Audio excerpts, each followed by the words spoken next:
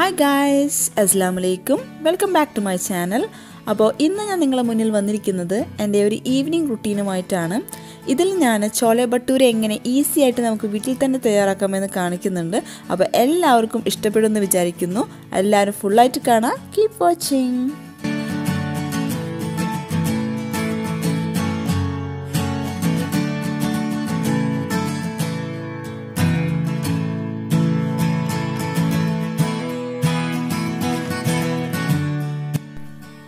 അപ്പോൾ അന്നത്തെ ദിവസം ഞാൻ മഗ്‌രിബിൻ്റെ സമയമൊക്കെ കഴിഞ്ഞിട്ടാണ് കിച്ചണിലേക്ക് കയറിയത്. കാരണം അതുവരെ മക്കളൊക്കെ കിടന്ന് ഉറങ്ങായിരുന്നു. അപ്പോൾ ഞാൻ കിച്ചണിൽ കയറിയപ്പോൾ തന്നെ ചായ ഉണ്ടാക്കാമെന്ന് വിചാരിച്ചു. അവർക്ക് വേണ്ടിയിട്ട് ഞാൻ പാലാണ് സാധാരണ കൊടുക്കാറ്. ചിലപ്പോൾ ചായയും കൊടുക്കാറുണ്ട് കേട്ടോ, അവരുടെ മൂഡ് അനുസരിച്ചിട്ടാണൊക്കെ. അതിനൊപ്പം തന്നെ എനിക്ക് കട്ടൻ ചായ വെക്കുന്നുണ്ട് ഞാൻ.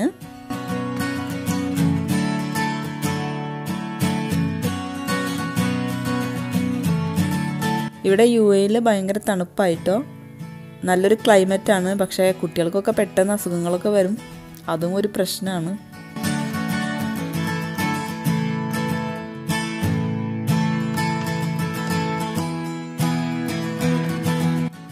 അപ്പോൾ ഹസ്ബൻഡ് ഓഫീസിൽ നിന്ന് എത്തിയിട്ടില്ല. അപ്പോൾ ഞങ്ങൾ മാത്രമേ ഉള്ളൂ ചായ കുടിക്കാനായിട്ട്. ഇനി ഞങ്ങൾ ചായ കുടിക്കാൻ പോവാണ്. അപ്പോൾ മക്കളൊക്കെ റെഡി ആയിട്ടിരിക്കുന്നുണ്ട് ചായ കുടിക്കാൻ. അങ്ങനെ ഞാനും ചായ കുടിക്കുകയാണ്. ഇതെൻ്റെ ഫേവറേറ്റ് ബിസ്ക്കറ്റാണ് കേട്ടോ. എനിക്ക് ബിസ്ക്കറ്റൊന്നും അധികം ഇഷ്ടമില്ലാത്ത ആളാണ്. ആകെ കഴിക്കുന്നത് ഇതും പിന്നെ 50-50 എന്ന് പറഞ്ഞൊരു ബിസ്ക്കറ്റ് ഉണ്ടല്ലോ, അതും മാത്രമാണ്. അപ്പോൾ ചായ കുടി കഴിഞ്ഞിട്ട് ടേബിളൊക്കെ ഒന്ന് ക്ലീൻ ആക്കി ഇട്ടു. ഇനി നമുക്ക് പാത്രം കഴുകാം.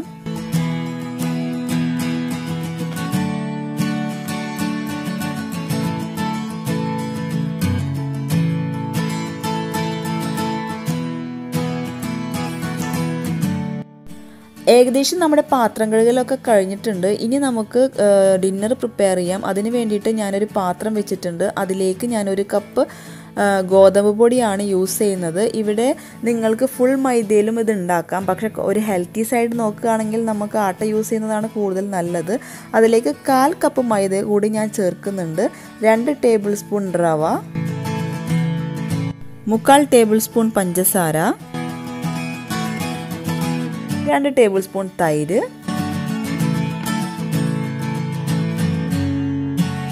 1/4 ടീസ്പൂൺ ബേക്കിംഗ് സോഡ, ആവശ്യത്തിനുള്ള ഉപ്പ്. ഇനി നമുക്ക് ഇതിലേക്ക് 1 ടേബിൾ സ്പൂൺ ഓയിൽ കൂടി ചേർക്കാം.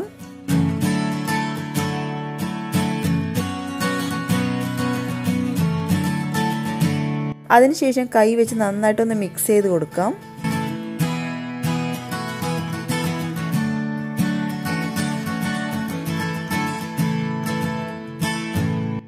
ഇതിലേക്ക് 1/2 കപ്പ് വെള്ളം കുറേശ്ശെയായിട്ട് ഒഴിച്ചിട്ട് മിക്സ് ചെയ്തിട്ട് നന്നായിട്ട് കുഴച്ചെടുക്കാം.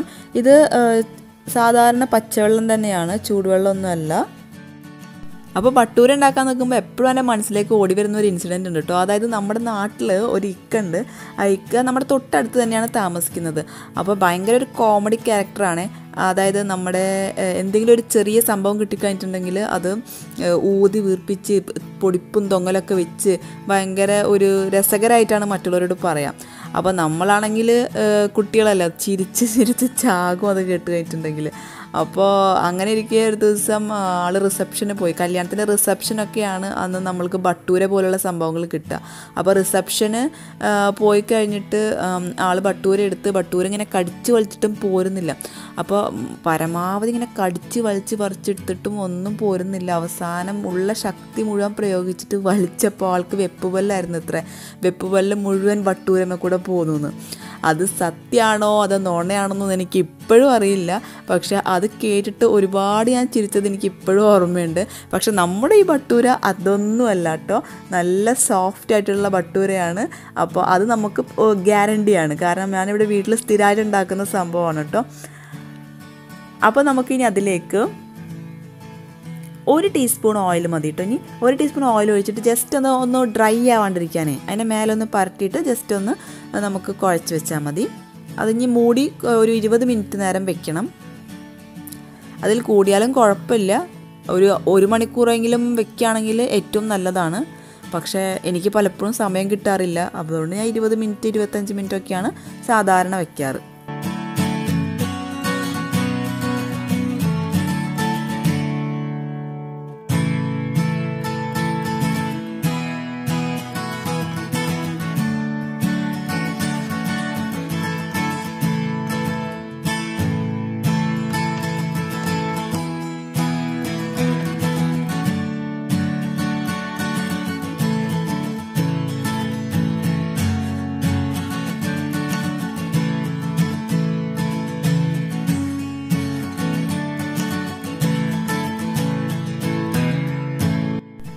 ഇനി നമുക്ക് കറിയിലേക്ക് വേണ്ടിയിട്ടുള്ള കാര്യങ്ങൾ നോക്കാം. ഇവിടെ ഞാൻ ഒരു 3/4 കപ്പ് വൈറ്റ് ചനയാണ് എടുത്തിരിക്കുന്നത്.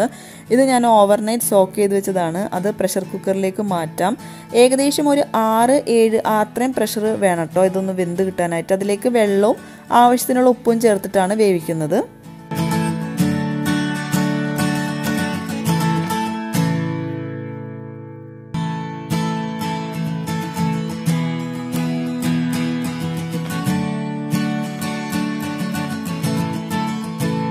ഇനി കറിയിലേക്ക് വേണ്ടിയിട്ടുള്ള വെജിറ്റബിൾസ് അരിഞ്ഞെടുക്കാം. സവാള, തക്കാളി, പിന്നെ 2 പച്ചമുളക്, ഒരു 5 അല്ലി വെളുത്തുള്ളി, ഒരു ചെറിയ പീസ് ഇഞ്ചി. ഇതൊക്കെയാണ് ഞാൻ എടുത്തു വച്ചിരിക്കുന്നത്.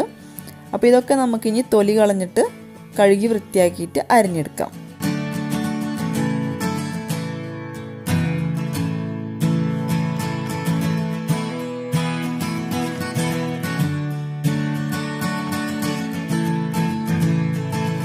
അപ്പോൾ സവാള അരിയാൻ വേണ്ടിയിട്ട് ഞാനിവിടെ ഒരു ഹാൻഡ് ചോപ്പർ എടുത്തിട്ടുണ്ട്. ഇത് ചെറിയ പീസസ് ആയിട്ട് കട്ട് ചെയ്തിട്ടിട്ട് ജസ്റ്റ് ഒന്ന് അത് വലിച്ചാൽ മതി. നമുക്കൊരു കൊത്തി അരിഞ്ഞ ഒരു പരുവത്തിൽ വേണം. അപ്പോൾ ഇത് എളുപ്പപ്പണി ചെയ്യാണ് ഞാൻ. ഇനി ഇഞ്ചിയും വെളുത്തുള്ളിയും കൂടിയിട്ട് നമ്മൾ നന്നായിട്ട് ചതച്ചെടുത്താൽ മതി. 2 പച്ചമുളക് ഇങ്ങനെ സ്ലിറ്റ് ചെയ്തിട്ടും ചേർക്കാം. ഇനി ഒരു തക്കാളി ഞാൻ മിക്സിയുടെ ജാറിലിട്ടിട്ട് അടിക്കുകയാണ്. അതിൽ കൂടെ ഞാൻ 1 ടേബിൾ സ്പൂൺ ടൊമാറ്റോ പേസ്റ്റ് കൂടി ചേർക്കുന്നുണ്ട്. ഇത് സോസ് അല്ല കേട്ടോ, പേസ്റ്റാണ്. അപ്പോൾ 1 ടേബിൾ സ്പൂൺ ചേർക്കാം. കാരണം എൻ്റെ തക്കാളിക്ക് തീരെ കളറില്ല. അപ്പോൾ അതുകൊണ്ട് ഒരു കളർ കിട്ടാനും പിന്നെ അത്യാവശ്യം പുളിക്കും വേണ്ടിയിട്ടാണ് ഞാനത് ചേർക്കുന്നത്. നന്നായിട്ട് അരച്ചെടുക്കാം. ഇനി നമുക്കിതിലേക്ക് കുറച്ച് മല്ലിയില കൂടി അരിയാം. അപ്പോൾ നമ്മുടെ 20 മിനിറ്റ് കഴിഞ്ഞിട്ടുണ്ട്. നമ്മുടെ ഡോ ഇപ്പോൾ നല്ല സോഫ്റ്റ് ആയിട്ട് വന്നിട്ടുണ്ട്. അതൊന്നും കൂടി കുഴച്ച് ബോൾസ് ആക്കി എടുക്കാം.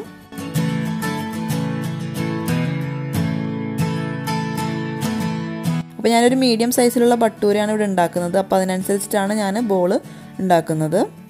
ഇനി ഞാൻ കുറച്ച് നേരം അത് മാറ്റി വെക്കുന്നുണ്ട്. അപ്പോൾ കറിക്ക് വേണ്ടിയിട്ട് ആദ്യം തന്നെ വെജിറ്റബിൾ ഓയിൽ ഒഴിക്കുകയാണ്. വെളിച്ചെണ്ണ ഒഴിക്കരുത്. അതിലേക്ക് ഈ ജിഞ്ചർ ഗാർലിക് ക്രഷ് ചെയ്തത് ചേർക്കാം. നന്നായിട്ട് സോട്ട് ചെയ്യുക. അതിലേക്ക് കൊത്തി അരിഞ്ഞ് വെച്ചിട്ടുള്ള സവാള, പച്ചമുളക് ചേർക്കാം. ആവശ്യത്തിനുള്ള ഉപ്പ് ചേർക്കാം. നന്നായിട്ട് സോട്ട് ചെയ്യുക.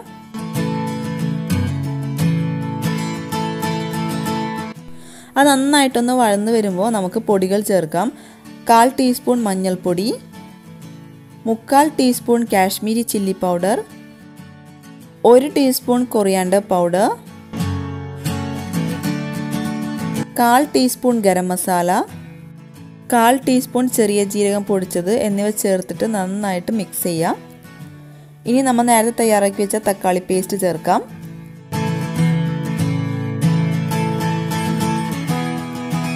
നന്നായിട്ട് വഴറ്റി കൊടുക്കാം. അതിനി മൂടി വെച്ചിട്ട് കുറച്ച് നേരം വേവിക്കാം. അതിനിടയിൽ ഞാൻ 2 ടേബിൾ സ്പൂണ് വേവിച്ച കടല ഒന്ന് കുറച്ച് വെള്ളം ചേർത്തിട്ട് അരച്ചെടുത്തിട്ടുണ്ട്. അപ്പോൾ ഇനി തുറന്ന് നോക്കാം. തുറന്ന് നോക്കിയപ്പോൾ നമ്മുടെ തക്കാളിയൊക്കെ നന്നായിട്ട് വെന്ത് ഓയിലൊക്കെ തെളിഞ്ഞിരിപ്പുണ്ട്. ഇനി നമുക്ക് വേവിച്ച് വെച്ചിട്ടുള്ള കടല ചേർക്കാം. നന്നായിട്ട് മിക്സ് ചെയ്യാം.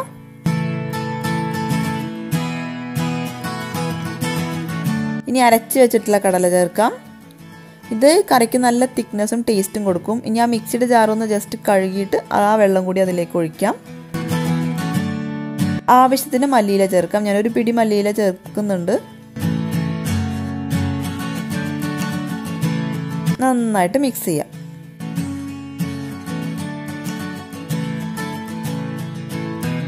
ഇനി ഒരു നുള്ള് പഞ്ചസാര ചേർക്കാം. ഇത് ഓപ്ഷണലാണ്.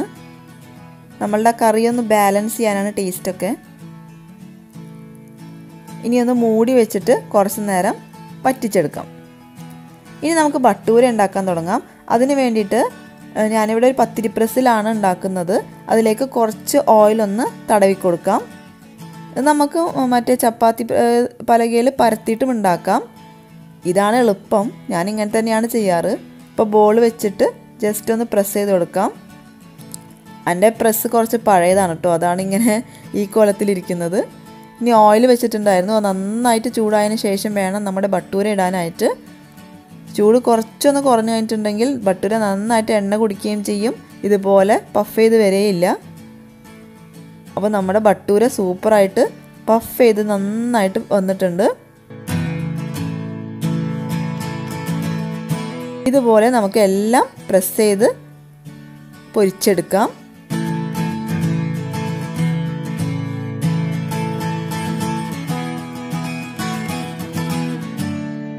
ഈ ഭട്ടൂര തീരെ എണ്ണയൊന്നും കുടിക്കില്ല കേട്ടോ. നമ്മുടെ കടലക്കറിയും ഇവിടെ നല്ല വറ്റി അടിപൊളിയായിട്ട് ഇരിക്കുന്നുണ്ട്. കണ്ടോ, ഈ തിക്നെസ് എങ്കിലും വേണം കേട്ടോ, എന്നാലാണ് ടേസ്റ്റ്.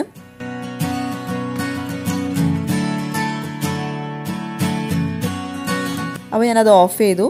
ഇനി ഞാൻ അപ്പോഴത്തേനും ഹസ്ബൻഡ് എത്തിയിട്ടുണ്ട്. അതുകൊണ്ട് ഞാൻ പെട്ടെന്ന് തന്നെ ഹസ്ബൻഡിൻ്റെ ഒപ്പം തന്നെ കഴിക്കാനായിട്ടിരുന്നു. അപ്പോൾ ഇത് ചൂടോടെ കഴിക്കുന്നതാണ് എപ്പോഴും ടേസ്റ്റ്.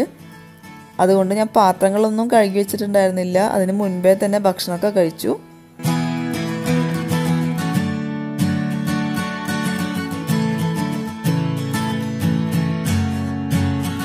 അത് കഴിഞ്ഞിട്ട് മക്കൾക്കും കൊടുത്തു. മക്കൾക്ക് എപ്പോഴും ടി വി കണ്ടിട്ടാണ് കൊടുക്കാറ്.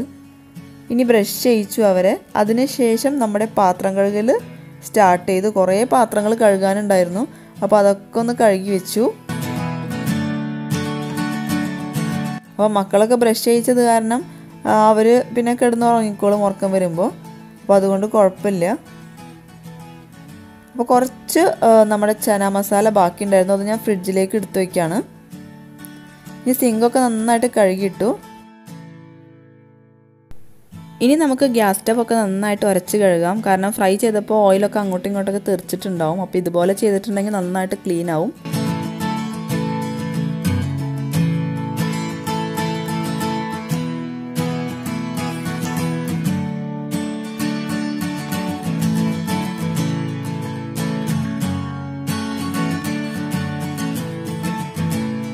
ഇനി ഞാൻ ഫ്ലോർ കൂടി നന്നായിട്ട് ഒന്ന് തുടയ്ക്കുകയാണ്. അതിനുശേഷം കച്ചറ കളയാൻ പോവാണ്. വേസ്റ്റൊക്കെ കളഞ്ഞിട്ടാണ് എപ്പോഴും കെടുക്കാറ്. എപ്പോഴും പറയാറുണ്ട് ഞാനത്. ഇനി നമുക്ക് ബ്രഷ് ചെയ്യുക, കെടുക്കുക, അത്രയേ ഉള്ളൂ പരിപാടി. അപ്പോൾ എല്ലാവർക്കും ഈ വീഡിയോ ഇഷ്ടപ്പെട്ടു എന്ന് വിചാരിക്കുന്നു. നിങ്ങൾ എന്തായാലും ചോലെ ഭട്ടൂര റെസിപ്പി ട്രൈ ചെയ്ത് നോക്കണം. നല്ല സോഫ്റ്റ് ആയിട്ടുള്ള ഭട്ടൂരയാണ്. അപ്പോൾ വീട്ടിലെല്ലാവരും ട്രൈ ചെയ്ത് നോക്കുക. എത്ര എളുപ്പത്തിലാണ് ഉണ്ടാക്കിയത്, ഒരു പാടുമില്ല. അപ്പോൾ ബിഗിനേഴ്സിനടക്കം വളരെ ഈസി ആയിട്ട് ഉണ്ടാക്കാം. ഇനി ആരെങ്കിലും സബ്സ്ക്രൈബ് ചെയ്യാൻ ബാക്കിയുണ്ടെങ്കിൽ സബ്സ്ക്രൈബ് ചെയ്യുക, ലൈക്ക് ചെയ്യുക, ഷെയർ ചെയ്യുക. നിങ്ങളുടെ വിലപ്പെട്ട കമൻസും അറിയിക്കുക. ഇനി നെക്സ്റ്റ് ഒരു വീഡിയോയിൽ കാണാം എന്ന് വിചാരിക്കുന്നു. ഇൻഷാ അല്ലാഹ്. അതുവരേക്കും എല്ലാവർക്കും അസ്സലാമു അലൈക്കും. Take care.